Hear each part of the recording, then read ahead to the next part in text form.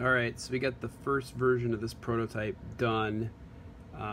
Some tweaks need to happen around the bezel because it's about 2 millimeters off all the way around. If you compare all these cases, so this one up here is the original PiGRRL case. This one here is my modified one from what I did from when we added the sound and then just the regular size screen, but the sound and the standoffs. And this is the new prototype, so you can just see it's a little wider. It's not taller, but it's definitely wider. That's to accommodate the screen plus these 4 buttons on the side. So I think it looks awesome, and it feels really good in the hand. It doesn't feel too awkward. It's getting a little bit closer to like the PSP range, where these truly felt like Game Boy, those little mini micro Game Boy Advances. So this is getting a little larger.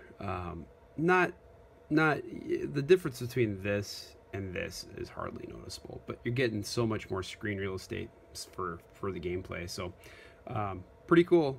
Here's the back of the inside. Still working on this.